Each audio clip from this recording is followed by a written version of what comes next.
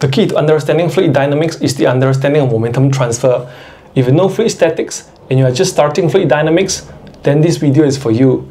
I'll give you a quick yet commanding overview on momentum transfer using simple pictures and animations.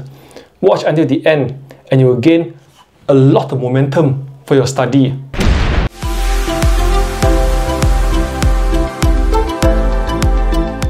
Momentum transfer is everywhere in our life and it has significant engineering applications. There are 4 types of momentum transfer, namely from solid to solid, from solid to fluid, from fluid to solid, and from fluid to fluid.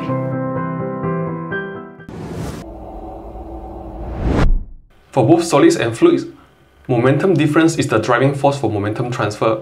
For solids, momentum is transferred from a high momentum object to a low momentum object when the objects come into contact. Unlike solid, fluid has a much weaker intermolecular binding, therefore fluid elements are free to move relative to each other.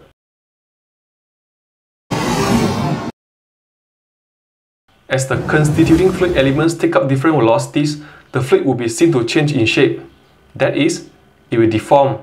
In fact, the tendency to deform continuously and indefinitely is the defining characteristic of fluid. The momentum of fluid is quantified on a per unit volume basis. As with solid, momentum is transferred from high momentum fluid elements to low momentum fluid elements.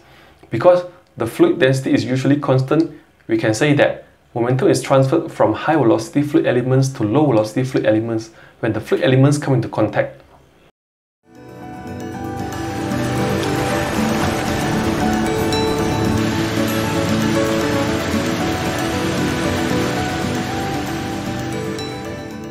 For fluids, momentum transfer always takes place by 2 mechanisms at the same time, convection and diffusion.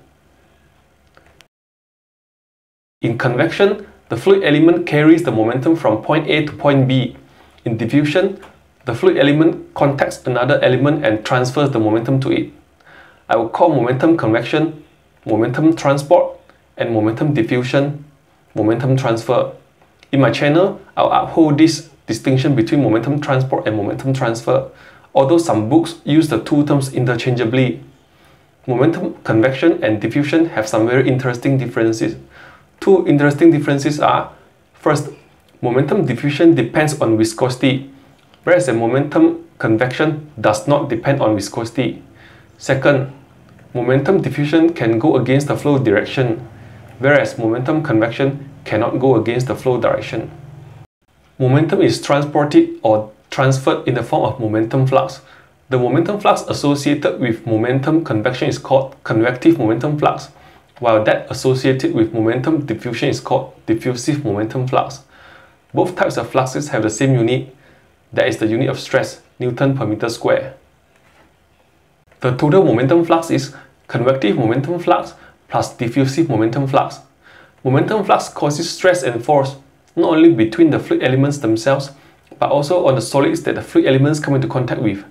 Because momentum diffusion takes place in all directions, the resultant stresses and forces come in all magnitudes and directions, and may vary with position and time.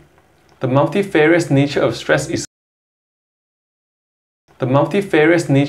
is described conveniently by the stress tensor.